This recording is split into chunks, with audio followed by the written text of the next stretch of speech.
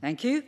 The first item of business is portfolio questions. The usual mantra, short questions, succinct answers, and we'll get through everybody.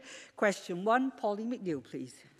Thank you. To ask the Scottish Government what action it can take to allow young people access to cheaper transport, and what its position is in the discounts that are currently offered by the bus and train operators.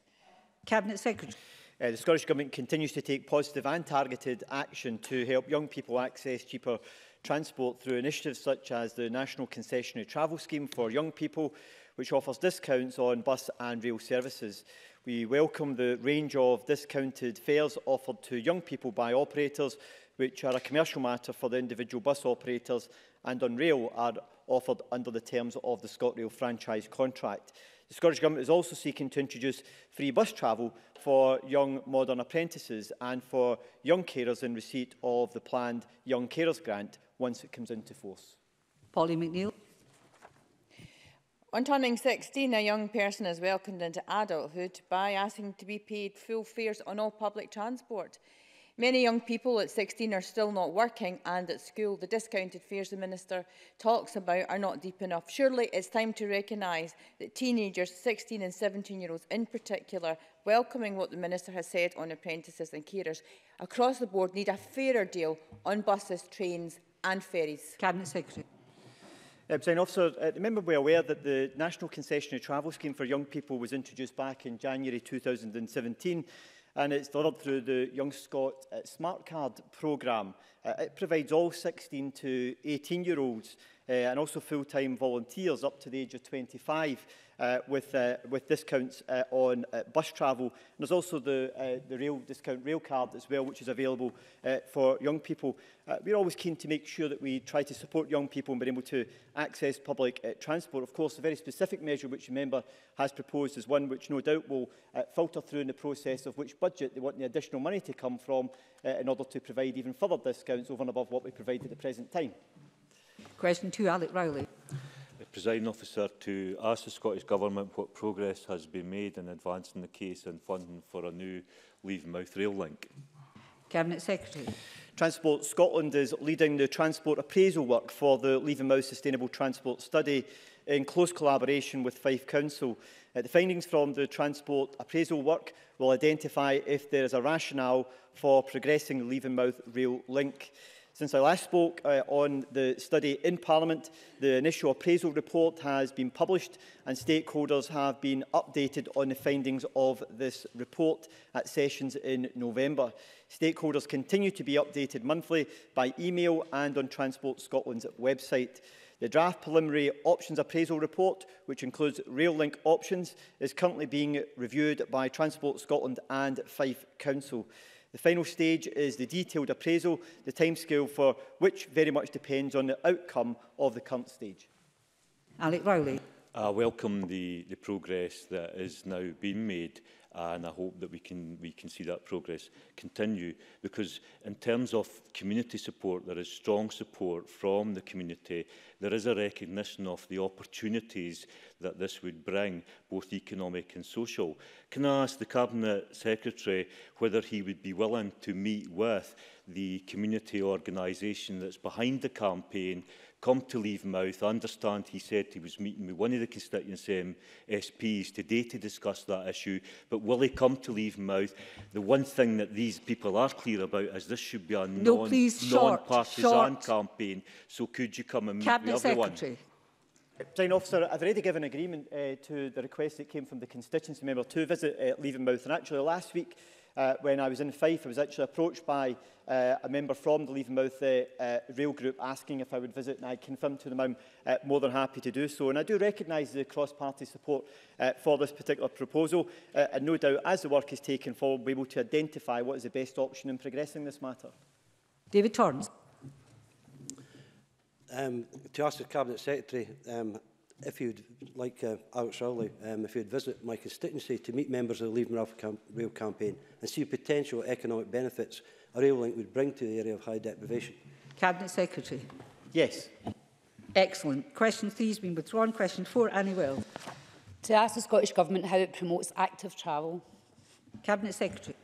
The Scottish Government has doubled the active travel budget from £39.2 million in 2017-18 to £80 million in 2018-19 and 2019-20. The majority of this funding is allocated to local authorities to deliver high-quality walking and cycling infrastructure, enabling people to walk and cycle more. Our funding also includes more than £10 million to support local authorities and communities to deliver behavioural change programmes, including cycle training and increased access to bikes and facilities to encourage more people to walk and cycle. We've also recently appointed Scotland's first Active Nation Commissioner, Lee Craigie, who will become the national advocate for the benefits of walking and cycling, including for everyday short journeys. Annie Wells. I thank the Cabinet Secretary for that answer.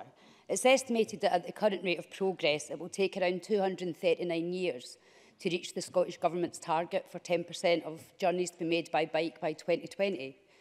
While setting an ambitious target is positive, and the steps that the Cabinet Secretary has already said, how will the Scottish Government ensure that the necessary support is in place to achieve it?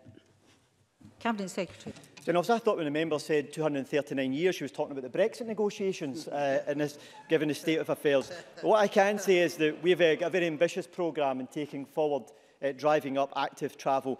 This was a stretch target which we set, one which is very ambitious. We have seen progress towards that, but clearly not at the speed at which we would all like to see it be made. Hence the reason as to why we've doubled the budget in order to drive it forward in the coming years. And I'm very much committed to making sure we do everything we can to increase the number of people who are taking active travel options when it comes to taking journeys.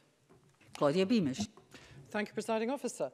And while I welcome the doubling of the budget, I would like to highlight to the Cabinet Secretary that I visited the Community Links Plus South Cityway, which was supported on a cross-party basis. And I think accessibility and visibility were really inspiring there. Can the Cabinet Secretary tell us a bit more about how marginalised communities in these active travel opportunities will have affordable options? Cabinet Secretary. Presiding Officer, I think the member raised a very important issue here, because it's important, and I've made this point on a number of occasions now, is that in helping to promote and encourage active travel, that we are reaching out to those hard-to-get-at communities and those individuals who may not initially think that they are going to take up an active travel option. In my recent discussion with the stakeholders who are responsible for taking this forward, one of the challenges I've put to them is to demonstrate in greater detail how they are ensuring that they're reaching into our more deprived communities to ensure that they are providing them with the options to look at greater active travel options. So, for example, where we've got social housing provision being made available, is looking at how we can build into that infrastructure the necessary provision to help to support active travel. Whether that be cycle routes or walking routes, can we work with housing associations, look at creating e-bike hubs? Can we also look at the introduction of, for example, the provision of electric vehicles through a car club model, which could be delivered through social housing as well? These are all issues that I've challenged them to go and look at developing in a much more detailed way, because I'm very clear about the need to make sure that active travel is not just about those who have got a predisposition to being active, but also to reaching out to those communities that are more deprived and more difficult to get to ensure that they get the benefits that can come from this type of investment as well. Question 5, Jamie Harker-Johnson. To ask the Scottish Government how Transport Scotland supports and promotes tourism. Cabinet Secretary. Transport Scotland works with partners. It supports tourism by investing in our transport network to promote Scotland as an accessible and attractive place to visit. For example, Transport Scotland works closely with Scotland's airports to help secure new routes that improve business connectivity and inbound tourism, such as the Edinburgh to Beijing international route operated by Hainan Airlines, introduced in 2018. Jamie Harker-Johnson. Another area in which Transport Scotland has direct involvement is the use of brown tourist signs on roads. We know from Visit Scotland research that these are valued, and that Visit Scotland also said they play a role in enabling visitors to reach tourist destinations safely by car. However, a small business in my Highlands and Islands region has recently been quoted almost £50,000 by Transport Scotland to erect just 4 signs for their businesses. their business. So does the Cabinet Secretary think this valued scheme is sufficiently affordable and accessible to tourism-focused businesses? And if he doesn't, what action will he take to support those businesses to whom cost is a prohibitive factor? Cabinet Secretary. Presiding Officer, there is obviously a clear criteria for the use of road signage, but if the member wants to furnish me with the specific details that he's referring to, I'm more than happy to get Transport Scotland officials to look into the matter. Liam MacArthur. Thank you very much. Does the Transport Secretary believe that Transport Scotland's sanctioning of the replacement of the Ham-Navaux on the Stromness-Scrabster route with a freighter vessel with only 12 passengers as capacity either meets the needs of tourists or indeed the local community in Orkney? Cabinet Secretary. Presiding Officer, I recognise that in some of the vessels there are challenges, particularly at key points in the year when we see visitor numbers significantly increasing. We are continuing to look at how we can expand and improve on the ferry network within Scotland and also in the vessels which we've got in construction at the present time. But I do recognise that there are particular challenges on points of the on the networks as a result of the increasing demand we're seeing both in terms of freight and also in passenger numbers, and will continue through the ferries plan to try to address these issues appropriately. Question 6, Donald Cameron. Mr Cameron, you don't need to press your button when you've been pulled from the list. So, Mr Cameron. Thank you, Deputy Presiding Officer. To ask the Scottish Government whether it will provide an update following the last meeting of the A83 Task Force. Cabinet Secretary. I chaired a meeting of the A83 Task Force on the 15th of November 2018. A full and frank discussion was had, and I appreciate the opportunity to listen to local concerns. At the meeting, I made a commitment that the Argyll and Bute region would be prioritised in the forthcoming Strategic Transport Projects Review too. I also announced that we will review the potential for additional physical landslide mitigation measures at the Rest and Be Thankful. I asked for Transport Scotland officials to report back to me by mid-February with the findings of the review in advance of the next Task Force meeting on the 27th of March 2019 to enable discussion of the findings at that meeting with local and regional stakeholders. Since 2007, we have invested some £70 million in the maintenance of this trunk road, including £11 million at the Rest and Be Thankful on the landslide mitigation measures and the local old military road diversion. These measures have worked, having already successfully stopped landslide material from reaching the road and keeping this important route opened on an estimated 50 to 60 days when it otherwise would have been closed. Donald Cameron. I thank the Cabinet Secretary for the answer. He'll be aware that as the winter snap begins to hit the Highlands and Islands regions, routes such as the Rest and Be Thankful section of the A83 will inevitably become more treacherous. Given there's some scepticism about these mitigation measures, what assurances can he give to frustrated residents and businesses that they will be able to travel that route without fear of major delays or road closures? Cabinet Secretary. I'm surprised at the member's reference to scepticism because the mitigation measures which have been taken forward are the ones which were recommended by the task force, which includes local stakeholders. And that work continues to be implemented. There's some almost £4.5 million being spent on additional measures which are being put in place. But look, the history of this site is a very clear one, one where there has been significant problems as a result of landslide. The mitigation measures have had a positive impact. They have not eliminated all of the matter. However, for example, the catch pits which are continuing to be installed, again, will provide additional resilience and assurance in there. And the review work which has been undertaken at the present time by Transport Scotland and their expert advisors will inform us as to whether there are further measures we can put in place in order to mitigate against further landslide risks on this particular route as we go forward. Question 7, Alistair Allen. To ask the Scottish Government how many staff employed by Caledonia and McBrain are currently resident within the Western Isles. Cabinet Secretary. CalMac Ferries Limited is a major employer in our island and coastal communities, employing some 242 staff who reside in Skye, Raasay, Lewis, Harris, the Euse and Barra.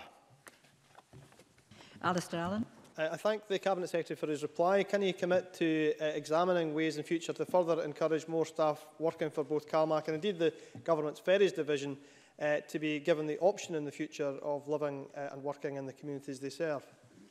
Cabinet Secretary. Presiding Officer, the member will be aware that CalMac already proactively undertake work in their in schools in our island communities and also careers fairs in our island communities in order to encourage people to think about apprenticeships with them and also through their cadet programme. And CalMac are always keen to try to seek to encourage local island-based applicants for jobs with them. But I'm always more than happy to encourage more of those who reside in our island communities to consider applying for these posts and to look at ways in which we can further support that and going forward. And I'll ensure that my ministerial colleague Paul Wheelhouse gives further consideration to this issue and whether there's further measures that we take, as has been suggested by the member, to try to increase the number of people who live in our island communities who are employed with CalMac. Stuart McMillan. Thank you, Presiding Officer. Can the Cabinet Secretary confirm that, notwithstanding the valid points that my good friend and colleague Alistair Allen has just proposed, that the HQ of CalMac will remain in Gourock in my constituency? Cabinet Secretary. Presiding Officer, CalMac made a very firm commitment in their bid for the Clyde and Hebridean Ferry Service contract to retain their head office in Gourock, and CalMac are an integral part, I recognise, of the local community in Inverclyde, where they employ some 266 people. But I can assure the member we're keen to make sure that those communities who do have a close link to CalMac maximise the benefits from them, not only in the member's constituency, but also in his parliamentary colleagues' constituency in our island communities as well. Question 8, James Dornan. To ask the Scottish Government, when was the last time it met with First Bus? Cabinet Secretary. The last meeting Scottish Government officials held with First Bus was on Monday the 14th of June of this year. James Dornan. I thank the Cabinet Secretary for that answer. The Cabinet Secretary may be aware that a growing number of my constituents have been complaining about the quality of the bus service from the south of Glasgow into the city centre. I asked First Bus to attend a public meeting that I had arranged only for them to refuse. Does the Cabinet Secretary not agree with me that since First Bus is receiving substantial amounts of public money, then they should be more accountable to the public and be prepared to listen to their needs? Cabinet Secretary. Presiding Officer, I'm getting ahead of myself. The last meeting officials had was on the 14th of January, not in June of this year. If I can correct the record on that matter. I do regret the fact that First Bus did not agree to attend the meeting which was organised by the member, and I would certainly encourage him to continue to pursue First Bus on this issue, because it is important that they engage with local communities where they deliver services to. And I know in the member's constituency, particularly in areas such as Castlemilk, access to bus transport is extremely important in being able to access the city centre. And I would certainly wish to encourage First Bus to engage with the member and his constituents to look at addressing issues of concern which his constituents may have, and to ensure the service has been delivered in such a way that reflects the needs of the local community. Question 9, Maureen Watt. To ask the Scottish Government what its initial assessment is of the impact of the AWPR on North East transport. Cabinet Secretary. Transport Scotland will be undertaking an evaluation of the AWPR project in line with the Scottish Trunk Roads Infrastructure Project evaluation guidance against both the transport planning objectives and wider evaluation criteria. The evaluation will consider the impact of the scheme by comparing conditions year 1 and then year 3 and year 5 after opening, with forecasts made during scheme design and development. Maureen Watt. I thank the Cabinet Secretary for that answer. He will be pleased to note that we are already seeing a significant reduction in heavy goods vehicles traffic in the Peter Cooter and Tory parts of my constituency and in Market Street in the centre of Aberdeen, which has had unacceptable pollution and emissions levels. Can the Cabinet Secretary say when these will next be measured so that we can see the environmental as well as the economic benefits of this government delivering the AWPR? Cabinet Secretary, briefly, please. Presiding Officer, I'm very pleased to hear that the members' constituents are already seeing the benefits of this particular scheme on the ground, and the feedback that I've received certainly reflects that. The Government's project evaluation will include consideration of the impacts of AWPR against a number of criteria, which will include economic, safety and also environmental matters. The local authority, though, has a responsibility to consider issues relating to local air quality monitoring and report periodically on the Aberdeen air quality management areas as to the levels which they have in those particular areas where monitoring has been undertaken. Therefore, air quality monitoring at a local level is a matter which will be undertaken by the local authority. But what I can assure the member is that we are continuing to work with Aberdeen City Council in looking to progress the introduction of a low emission zone by 2020 in the city, in line with their programme for government commitment, which again is about helping to improve air quality within our city centres, because we know of the potential impact that they can actually have on individuals who may have a precondition which is related to problems associated with taking in contaminated air. Jamie Green, this must be brief. Thank you. Can I simply ask the Cabinet Secretary to update Parliament when this delayed project will be fully open to traffic, and for the record what the total estimated cost of the project will be? Cabinet Secretary. Well, the member will welcome the fact that 85% of the road is now opened and the North East economy is now getting the benefits of that. The contractors have advised that they've completed the remedial work on the crossing over the River Don. They have still to provide assurances over the remedial work that's been undertaken and the enhanced monitoring arrangements they're putting in place for that. Once they provide that information will then be passed to Transport Scotland, which can then be considered for opening the final section of this road. But I'm sure the member will welcome the fact that the majority of this road is now open. In terms of cost, it still stands at the £745 million as the contract set out. And as member will recognise that the contractors have stated that they have made a claim, and as I've made very clear, any claim, which is not unusual for a major infrastructure project of this nature, has to be substantiated and evidence-based. And to date, the contractors have not provided that evidence to substantiate any claim. Therefore, it still stands at the present financial cost. Thank you. I have to move on to the next section of questions. I apologise to Gail Ross for not reaching a question. Justice in the Law Office questions. Number 1, Andy Whiteman, please. Thank you, Presiding Officer. To ask the Scottish Government how many proceedings have been raised against Scottish Limited Partnerships for failure to comply with the Scottish Partnerships Register of People with Significant Control Regulations 2017, and how many convictions there were. Lord Advocate. As at last Friday, the Crown had received no reports of alleged offences under the 2017 regulations, and accordingly the Crown in Scotland has not raised any proceedings under those regulations. Andy Whiteman. I thank the Lord Advocate for that answer. As of 10th December 2018, according to work undertaken by investigative journalist Richard Smith, of 18,000 active SLPs, just over 2,700 had not submitted any information.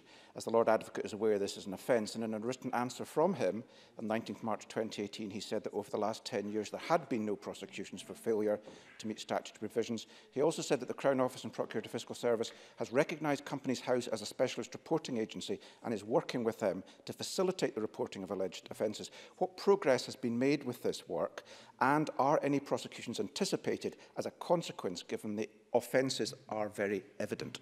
Lord Advocate. There have been a number of cases reported to the Crown since that question was asked and answered under Section 451 of the Companies Act 2006 by Companies House, and those cases are currently being considered. The Crown continues to work, and there's continuing engagement with Companies House with a view to facilitating the reporting of other alleged offences, including those under the 2017 regulations. It's a matter for Companies House as the specialist reporting agency to determine its approach to enforcement of the regulations.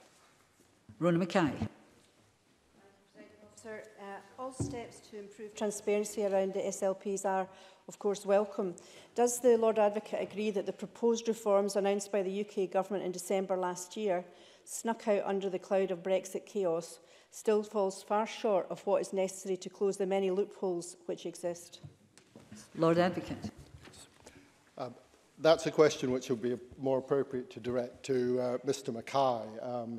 Questions of substance about the proposed reforms to the law are matters for him. I can deal with issues relating to the investigation and prosecution of alleged offences under the regulations. Indeed, Lord Advocate. Question 2, Peter Chapman, please. Thank you, Presiding Officer. To ask the Scottish Government when it will next publish the police strength statistics for Scotland. Cabinet Secretary. The next edition in the series, Police Officer Quarterly Strength Scotland, Scotland 31 December 2018, will be published on Tuesday, the 5th of February at 9:30 a.m. in line with requirements of the Code of Practice for Official Statistics. This publication date has been announced via the Scottish Government's Official Statistics forthcoming publications webpage. Peter Chapman. I thank the Cabinet Secretary for that answer. The latest police numbers show that the number of local divisional officers in the North East has been cut by 42 officers in the last year alone. This is a clear demonstration of the SNP's policy of centralisation to the detriment of communities in my region. Can he assure me I won't discover further reductions in the next set of statistics? Cabinet Secretary.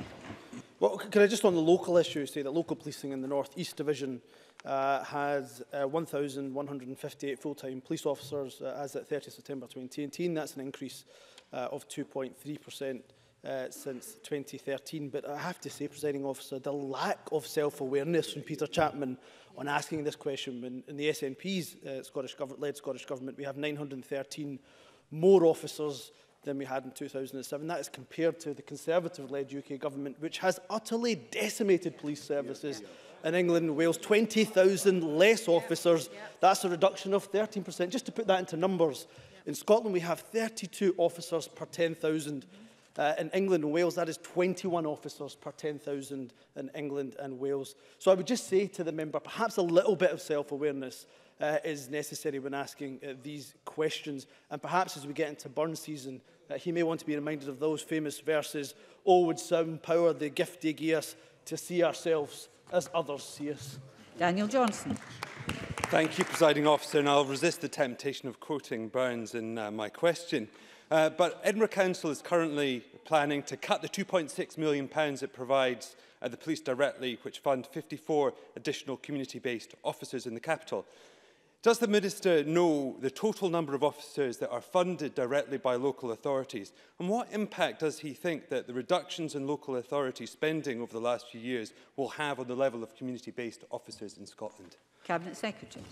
Well, can I say a couple of things to the member? He and I discussed this at the last or previous session of the Justice Committee. It would be for the local authority to decide how to spend its resource. I would say, and of course, he is free to argue otherwise, that of course local authorities in the upcoming budget have a very fair settlement. Indeed, now if he thinks that that is not the case, it is incumbent on his party to come forward with proposals on where, of course, we'd have to remove money from the budget to increase local government budget. Now, I understand he will, no doubt, and his party will engage in that process. But we are treating police in terms of their our investment very fairly, not just fairly, but I would say very well, with a revenue protection plus a 52% increase in their capital budget. So we'll continue to invest in the police, invest in local government. If he thinks there should be a change to that in terms of the budget, I would say to him and his colleagues to engage positively in the budget process. Question 3, Mike Rumbles. To ask the Scottish Government what the Lord Advocate's position is on its competency to authorise another referendum on Scottish independence without another Section 30 order. Minister Graham Day. Presiding Officer, by long-standing convention, the content of any legal advice received by the Government is, of course, confidential. Mike Rumbles. Well, what a poor response that was, Presiding Officer. In the spirit of openness, and transparency, which this Parliament prides itself on, does the Minister not agree with me?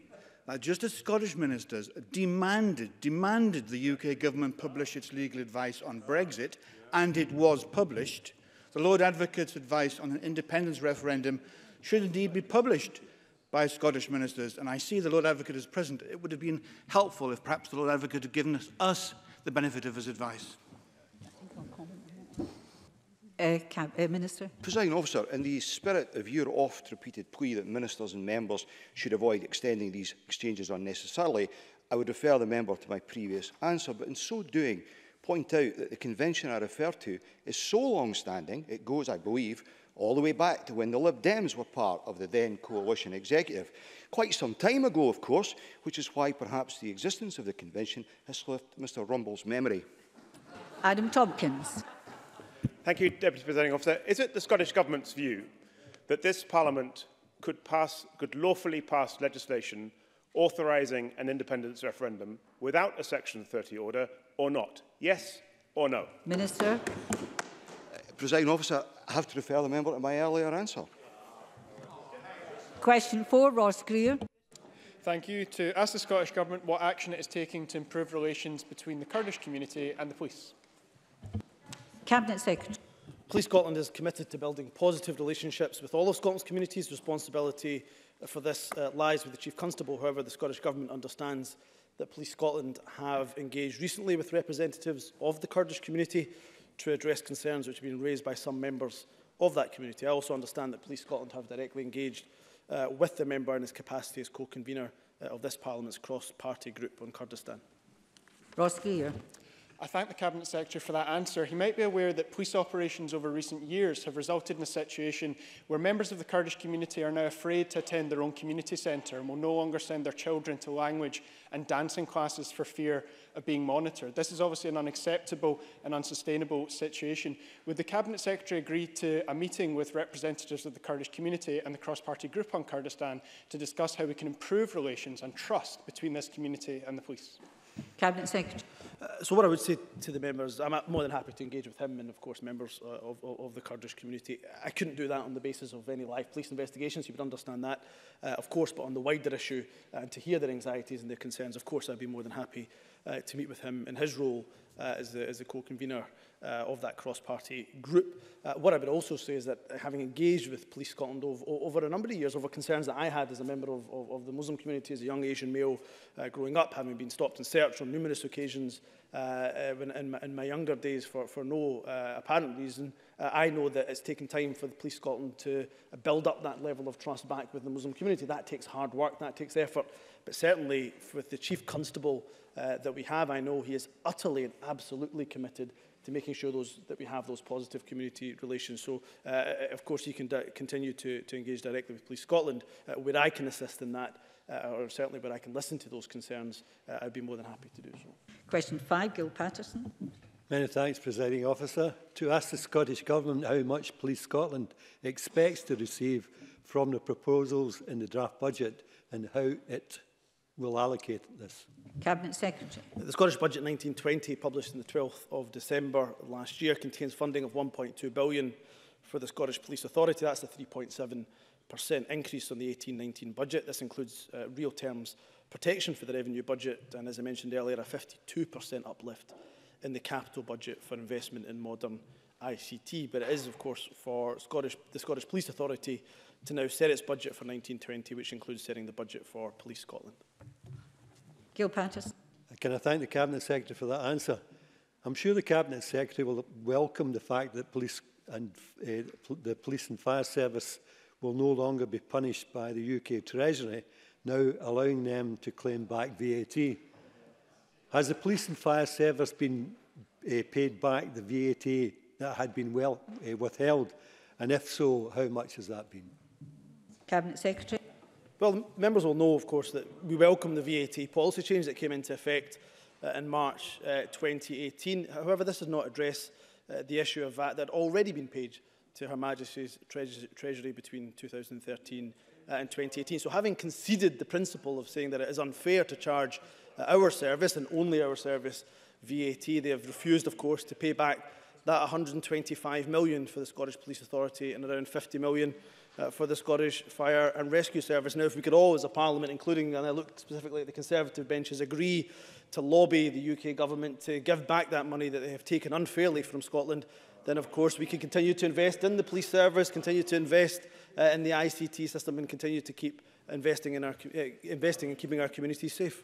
Briefly, Mr Kerr. Very briefly, Presiding Officer, Police Scotland has been plagued by financial trouble since the SNP created it, despite the Scottish Conservatives getting back the VAT and bailing out the SNP. The Auditor was clear, Auditor General was clear last December that if the IT system isn't sorted out, the force will remain in deficit. Does the Cabinet Secretary think the Auditor General is wrong? Cabinet Secretary. I always listen to what the Auditor General has to say. I also, of course, happen to listen to what those south of the border are saying about UK government's lack of investment in the police service. Just to quote the English and Wales Police Federation, they say the UK government's austerity policies, which have seen police budgets, they don't like this at all, but I'll continue to read this quote. It is the UK government's austerity policies which have seen police budgets slashed by 19% in real terms. That is why policing in England and Wales is in crisis, and our members are on our knees trying to keep up with the rising tide of crime with nearly 22,000 fewer officers. Compare that to Scotland, where we have revenue protection, an uplift of 52% in the capital budget, more police officers than we inherited, and lower crime rates. I think that puts us in a relatively good position in comparison to police services south of the border. Question 6, Edward Mountain. Thank you, Presiding Officer. To ask the Scottish Government whether HMP Inverness exceeded prisoner capacity in 2018. Cabinet Secretary. It did. The average population during 2018 was 113 people. That's an average occupancy level of just over 120%. HMP Inverness, as the member will no doubt know, is a small local prison that manages the requirements of the courts across a vast geographical area. The Scottish Prison Service supports positive relationships by, wherever possible, accommodating people in the prison closest to the home, which has contributed to that level of occupancy. Edward Mountain. I thank the Cabinet Secretary for their answer. When prisons exceed capacity, one of the areas that suffers is rehabilitation and the other is safety.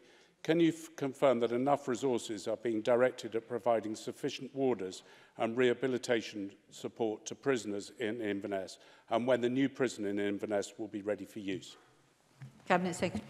I can say that Edward Mountain raises a very important point. Indeed, none of us want to see over-occupancy in any of our prisons, and I addressed the question on this last week, I think, from Liam MacArthur. The fact that we have one of the highest, if not by some measures, the highest prison population in Western Europe is to great shame, and is not a statistic to be proud of at all. So he's absolutely right. That does have a detrimental effect potentially on rehabilitation, and I know SPS are very aware of that, and we'll work hard to continue to fund rehabilitation programmes and also look at alternatives to custody. Now, what I would say genuinely to the member, and I know his UK government colleagues recognise this, that short sentences do not have the impact on rehabilitating those who commit crimes, and certainly we are better looking at community disposals that are better at rehabilitating those offenders. So when we come forward with plans to introduce a presumption against short sentences of 12 months, I would appreciate him and his party looking at that with genuine open-mindedness. And in terms of the replacement for HMP Inverness, I will send them some of the details on that. Is within our infrastructure planning in the government, but it would be fair to say that the priority at the moment is the female custodial estate, then a replacement for Barlinnie, and then a replacement for HMP Inverness. Question 7, Claudia Beamish. Thank you, Presiding Officer. To ask the Scottish Government how its policy on dealing with hate crimes is informed by the expertise of women's organisations. Cabinet Secretary. I thank the member for the question. There is a clear need for action to be taken to tackle gender-based prejudice and misogyny. We're currently seeking views on how best to tackle this in Scotland as part of our consultation on hate crime legislation. As we work to develop the proposals within our consultation, we engage with a number of women's organisations, including but not exclusive to Engender, Rape Crisis Scotland, Zero Tolerance and Scottish Women's Aid. The consultation was launched, as the member no doubt knows, on the 14th of November. It will run until the 24th of February this year. It provides a range of organisations and groups, as well as members of the public, with an opportunity to share their views and inform what is included in the new hate crime legislation. I would encourage everybody with an interest to provide a response. Claudia Beamish. I thank the Cabinet Secretary for that answer, and certainly welcome the consultation. And I wonder if the Cabinet Secretary can give detail of how his government is engaging with women's groups, especially in rural parts of the country where women might be quite isolated and not necessarily members of a particular grouping. Thank you. Cabinet Secretary. Well, I think it's a hugely important point. As part of the hate crime consultation, we're holding a host of events right across the country, including in some remote and rural areas. I'll be meeting alongside the Minister for Equalities and Gender, along with a number of other organisations, women's organisations, in March of this year. I will certainly speak to them if they feel there is a deficiency in terms of the engagement with women in remote and rural areas. I'd be more than happy to see how we can address that deficiency if it exists. But she's absolutely right on the premise of her question that there are undoubtedly specific issues that affect women in rural and remote areas. So anything more we can do on that, and I can do as the Cabinet Secretary, certainly I will look to do. Question 8, Mark MacDonald. To ask the Scottish Government what steps are in place to prevent disclosure of an accused identity from compromising the safety of innocent parties. Cabinet Secretary. In addition to the provisions of the Contempt of Court Act 1981, the courts have a common law power to restrict the reporting of proceedings where it is in the interest of justice to do so. It is for the court to decide whether to make such an order in an individual case. In appropriate cases, an interdict may also be available. Mark MacDonald. The Cabinet Secretary be aware that I wrote to himself, the Lord Advocate and Solicitor General, about a case in my constituency where a young victim could potentially have been identified inadvertently as a result of the accused's identity being disclosed. I'm grateful for the support that was provided to prevent that from happening. But there are other cases where this occurs. For example, in cases where the individual's identity and address being disclosed opens up the potential for innocent family members to face potential retribution and repercussion as a result of their actions, despite the fact those individuals themselves are innocent. Will the Cabinet Secretary look at the issues around identification, in particular disclosure of address details, which can often lead to repercussions and retribution being brought to the door of family members who have played no role in any criminal proceedings? Cabinet Secretary, briefly, please. It is an important issue that Mark MacDonald raises. I will look at that. I do, once again, say that it is, of course, for the courts to make that decision when it comes to particular orders, imposing orders, banning publications of matters mentioned in court. But on the wider issue, he is not the only MSP that has written to me about a similar case to this, and there are, of course, protections in place, but if we can strengthen them, I would look to my colleagues, such as the Lord Advocate and others, if we can look at seeing what else can be done. Of course, we will keep an open mind to that, with whatever is in the power of the government, but I reiterate, much of this is in the power of the courts, and rightly so. Thank you very much. That concludes portfolio questions. Can I, just let me finish and I'll take you. And can I apologise to Liam Kerr and Joan McAlpine for failing to reach them? Mr Rumbles. Thank you, Presiding Officer. I rise to make a point of order. It's focused on the role under the Scotland Act of the law officers, the Lord Advocate present with us today, and the Solicitor General. Now, the law officers are privileged to be the only two unelected people allowed to sit in this chamber. This was written into the Scotland Act so that they are here specifically to give their opinions and views directly to MSPs. Now, in my question, I asked what the Lord Advocate's position is on the Scottish Government's competency to authorise another referendum on Scottish independence without another Section 30 order. I didn't ask what his advice was to the Scottish Government. I specifically asked for his advice to MSPs here in this chamber. As I say, under the Scotland Act, they are here for that purpose. And what I find particularly annoying is that the Lord Advocate is actually present and has not taken the decision to answer my question. Is it appropriate, I'd like to know from the Chair, is it appropriate for the Lord Advocate to sit in this Parliament in the privileged position he is under the Scotland Act and not address MSPs directly, as was the purpose of the Scotland Act in the first place? Thank you very much, Mr Rumbles. And point of order, I thank you for making it. However, as set out in Rule 13.7 of the Standing Orders, with a few exceptions that don't apply in this instance, oral questions may be answered by any member of the Scottish Government or a junior Scottish minister.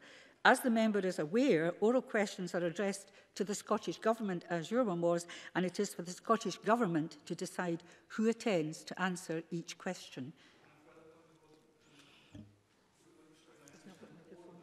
Sorry, you don't have a microphone. You have now.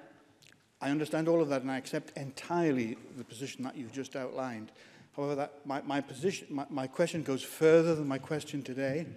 I understand that the Scottish Government can choose under standing orders to do this. My question is more a fundamental point and very important for the Parliament. Why is the Lord Advocate under the Scotland Act here in his privileged position and yet has chosen not to answer the questions directly that he is here for under the Scotland Act. I'm afraid I did answer your point of order.